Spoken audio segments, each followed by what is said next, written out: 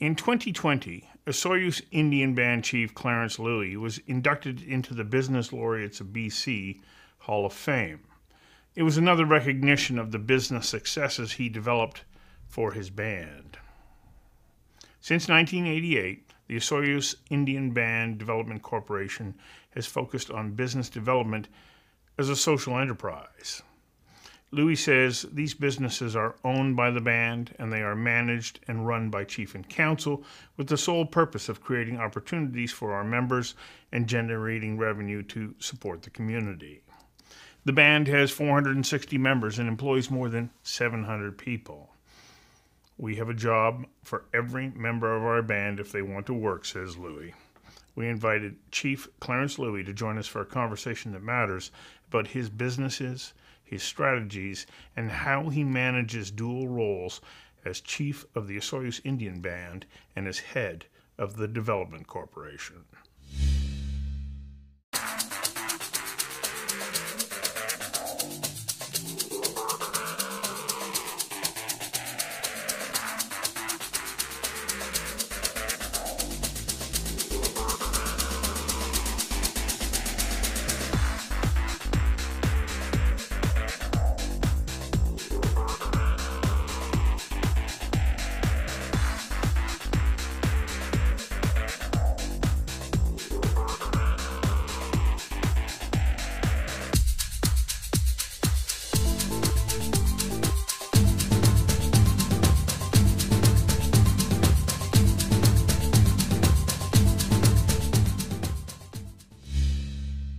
Chief Louie, welcome.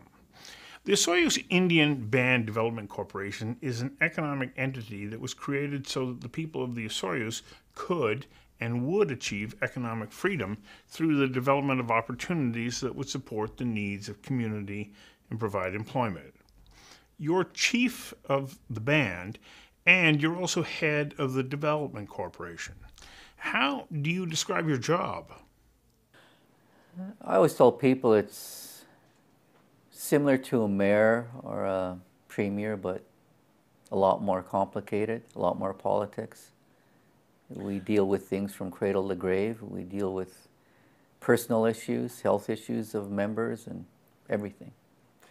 You also deal an awful lot with economic development, far more so than a mayor would. So why is economic development so important to you? Economic development is the basis of any society that's independent. You have to be an independent. In order to be an independent person, you have to have a full-time job and make decent income, or else you're not dependent, or you're not independent. So in order for a band to be independent, they have to have economic development, just like a city does or a country does. Where did you first start to develop your insights into your leadership style and approach? I never had a path. I just know I wanted to work. I wanted to make money as an individual. And belonging to the Osoyoos Indian Band, of course, I care about my res, I care about the band, and I care about the band operations. And just like I want to work, and it's not just me, I mean 80%, 89% of the Osoyoos Indian Band members want to work. They want a full-time job. They want a good paying job. In order to have good paying jobs, you need to attract business people, joint ventures, or lease out land, or just like a lot of First Nations are doing in the province of BC. Many bands in this province are making millions of dollars and creating business opportunities that expand off the reserve. True. It's not just the band that benefits. It's also the surrounding communities that share in your prosperity. Well, the province of BC has more First Nations at 203 than any province in the country. There's more Indian reserves in BC at over 1,500 than any province in the country. So BC does have the most to gain or lose, depending on how its First Nations are doing. So the Development Corporation didn't exist prior to you coming to office. However, business development wasn't new to the band. What was the band's first deal, and how significant was it? Our first land lease was in 1963, was a golf course. Our first business, I don't know if any other band in Canada can say they had a band-owned business in 1968, which was a vineyard. Of course, it started out small in 1968. And then we leased out some land on Osius Lake for a campground. And then the band took over that campground lease in 1984, just before I was elected chief. So when I was elected, we had 2 band business operations. What was the next business you created? It would have been a construction company. We started a construction company, building houses on the reserve and off. Of course, we branched out into a lot of land leases, and one of the best land leases was done before my time in 1980, and that was the Brights Winery, which turned into the Vincor Winery, which turned into Consolacious, and now it's Altera Wines. The biggest winery in Western Canada is on the Sioux Indian Reserve. It has been there since 1980. Wow. So land leases are our biggest source of revenue. You know, leasing out land like the Area 27 racetrack. We don't own anything to do with Area 27, but it's on our reserve, and we lease out that land. Well, we lease out land to Altera Wines, up to 1,000 acres of grapes we lease to different wineries in BC, actually all in the Okanagan. Burry and Owl leases land from us. Mission Hills leases land from us. And of course, we have our own 300 Incomeat vineyard, 300-acre Incomeat vineyard. When it comes to the wineries, which ones do you lease land to, and which ones do you have a business relationship with? The Jackson Triggs, the Altera Winery in Oliver is leased land. We don't have anything to do with that winery. But we joint ventured with Altera Wines, back then it was called Vincor, to create Incomeat Cellars, which is majority owned by the Sioux Indian Band. And it's an extraordinary winery. Won the Canadian Winery of the Year in 2016, so it's won its share of gold medals, and it's well known throughout the country. So how did you create the culture of excellence within the Osoyoos Indian Band? Well, in any sort of business ventures, we have multiple. We're involved in tourism, recreational properties, residential, commercial, industrial properties, leasing land out for vineyards. You have to have a team of people. It's not one person. It's not just the chief and council. You have to surround yourself with some good advisors and have some key staff on the economic development side that know how to put projects together, know how to put joint ventures together. It's always a team of people. On the reserve, economic development is always done as a team, not 1 or 2 individuals do it.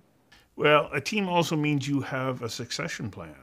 Yeah, and we have some some of the ladies on council now, we have some good council members now, and they're, I'd say younger, they're a lot younger than me in their 30s. So, you know, there's always a cycle of leadership that happens in every community. And I see the younger people coming up, and we have some good hard workers here. But still, the hardest workers are the old-timers.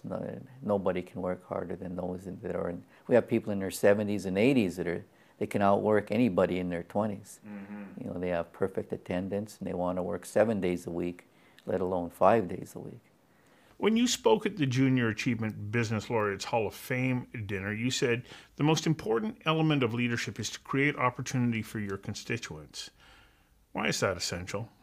Well, every elected person, whether they're chief and council or whether they're elected at the municipal level, at the provincial level, you have a window of time. I mean, I'm elected every 2 years. Some people are 3 years or 4 years. When you're elected, you should want to move the yardsticks. You should want to improve the quality of life of your people, whether it's your citizens, your constituents, or your people, whatever you want to call them. And that's what I want to do. You know, you have to raise the bar. You have to improve the quality of life of your people, and that costs money. Everything costs money. From cradle to grave, everything costs money. Spirituality costs money. Cultural programs cost money. Education, health, they all cost. Is the province of BC, and any municipality knows, every roads and water services, everything costs money. So the Sioux Indian Band, we got to start making more and more of our own money. And so every year we look for business opportunities, because that's where the money comes from, is business opportunities, and land leases and joint ventures, and the Sioux Indian Band starting its own companies. And congratulations on being inducted into the Business Hall of Fame. However, I note you say your introduction isn't just you, it's your team. Well, unlike most people that get inducted into the BC Business Hall of Fame, I'm not an individual entrepreneur. Right. I don't own any of these companies. I never put any of my own money into these companies. As chief of the Sioux Indian Band, I work for the Sioux Indian Band. It's a democracy. I don't get to make all the decisions, even as CEO. It's the chief and council. There's a council of 6 people. They have to get voted in by the majority of the Sioux Indian Band members. So our corporation is different than say Jimmy Patterson's or somebody else's. Jimmy gets to call all the shots. Here at Osoyoos, I don't get to call all the shots. I have 1 vote, and I can easily be, and half the time I am outvoted. So here, whether you want to call it socioeconomic development or community economic development, it's the Osoyoos model or any First Nation model is different than corporate Canada, because we make money for the band, not as an individual. We get our paychecks from the band like anybody that works for a company, but these are not Clarence Louie's companies. Right. They belong to the band. Of course, all the money goes back into programs and services, and we pay a dividend payout. It's called a per capita. It's a dividend payout from our land leases and our business profits, and so all of our members, like I say, from cradle, when our members get born, they get money from the band. When our members die, we pay for the funeral. From cradle to grave, everything is done through the monies raised by the Sioux Indian Band Corporation. I also understand you boost funding for education and healthcare. Health, education, everything. Because Indian Affairs never gives any band enough money to provide any program and service on any res. So that's why here we have, we pay a higher monthly check to our students than most bands do, because we supplement that income.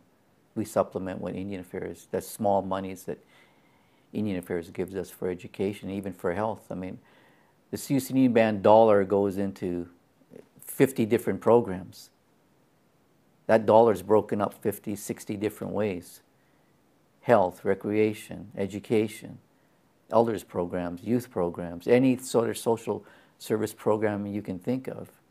Buying wood, donations to minor hockey, to every little thing you can think of. Mm-hmm. Anything a parent pays for, that's what the Sioux Indian Band pays for. Wow. That's what the corporation is developed for. It's not just maximizing and making money and to be put into individual people's bank accounts. It still goes into their bank accounts through a check, but also through all the other programs and services. As a result of the work and decisions made by Council over the past 5 decades and the ensuing economic upturn, how has this improved the quality of life for people of the Osoyoos Indian Band? I would think the quality of life on a Sioux Indian Reserve is better than most reserves. And it's not just Osoyoos. I could name a whole bunch of bands in BC. They can put up their hands and say, we're making millions of dollars and we're creating thousands of jobs. There's a lot of bands in BC doing that. But there should be more. The sad fact is the majority of bands in BC out of the 200 don't have a good quality of life. But we're lucky here in Osoyoos with our location. And we're lucky that even before me, we had chiefs and councils that wanted to lease out land and develop businesses. That was before my time. And so our people and our youth and our buildings that we have, we put a lot of money into our schools, our daycare, and our community buildings. And our quality of life here in Osoyoos, I think, is just as good as off the reserve. And that's why it should be for all these other First Nations. Now, whether it's leadership, lack of leadership, or whether it's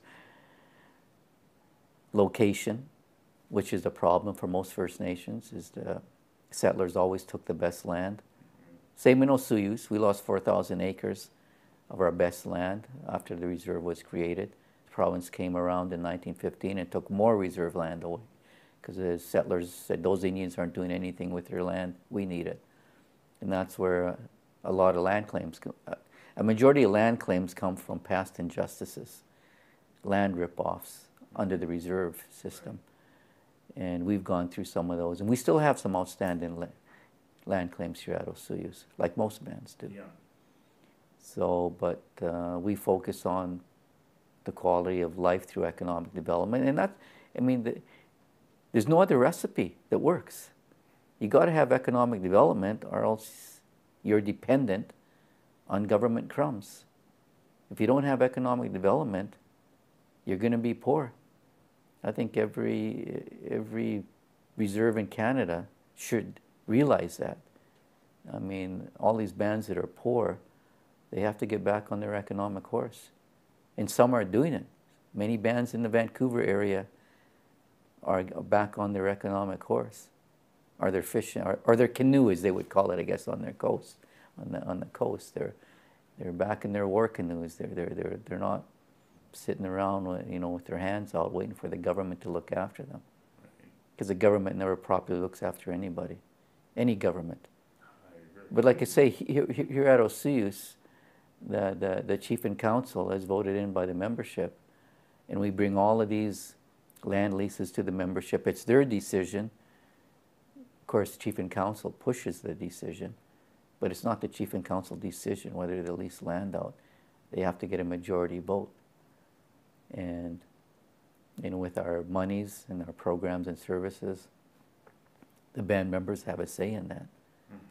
And when one of our people pass away, they expect the band to pay for the full funeral costs. And because we have economic development, we don't have to fundraise or to have some funerals like they do on some reserves where they're so poor that they can't afford to bury their people properly, or can't afford to look after their kids properly, or their daycares properly, or whatever it may be. Here at Osoyoos, like a lot of bands in BC, half the bands in BC, because we have our own source revenue, we're able to provide a quality of life that's just as good as off the reserve. You talk about the complexity of the job both as chief of the band and head of the development corporation. What are the essential elements to effective leadership in this dual role? Leadership skills, I mean, people skills, right? I mean, part of being a good leader is having people skills and knowing how to communicate, proper communication. And sometimes that goes, everybody needs a kick in their ear once in a while. Everybody does. And, and people need to be talked straight to, and sometimes the truth hurts, and you have to say it the way it is. I mean, the way I talk is the way the old timers talk. They say what has to be said, and sometimes people don't like it, and that's fine. There's politicians that there's a difference between being a politician and a leader. A politician will change their tone depending on who's in the room, or they'll say things that depending on who's in the room or what the issue is, they'll lean which way the wind blows them. But a leader will stand up to the wind, and a leader doesn't change their tone or their views no matter who's in the room. I don't care. I don't give a damn if some people don't vote for me. I'm not out to please everybody.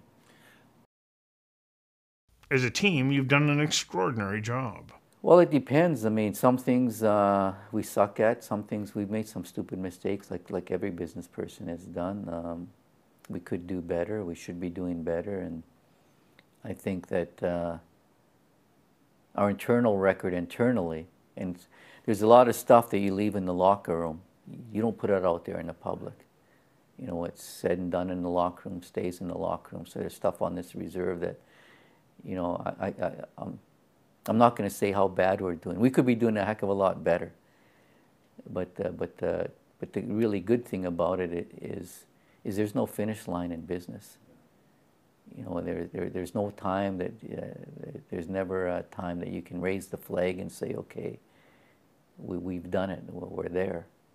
There's no finish line in business, and entrepreneurs and business people realize there's no finish line, and you carry the ball as far as you can carry it, or raise the numbers, or look at the stats and get the community or the band stats up there as high as you can take them, and you hope the next council that comes around and the next group of Osoyoos band members raise the bar even more. You use a number of sports metaphors, and I know you are a lifelong athlete. So why is sport so important to you?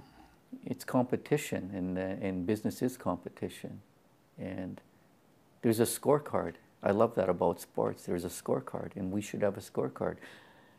I always say the band's scorecard should be the number of jobs it creates, those wages in those jobs, that they be a decent salary or a decent hourly wage, and that the amount of money the band brings in, and that money is put towards opportunities. I don't have a love of money. I have a love of opportunity for the Sioux Indian Band. On that note, have you and council been able to create opportunities for every member of the band? Every band member that wants a job has a job, but we got a group of lazy asses, as the old timers call them. People you could pay $100 an hour, they still get their ass fired because they drink and drug too much. Or they're just what the old timers call lazy asses, are the lazy ones. But we have more jobs than we do band members. We have over 1,000 jobs on this res, and when you're talking 550 people, we have people in Texas. We have people who are adopted out. They live in Winnipeg.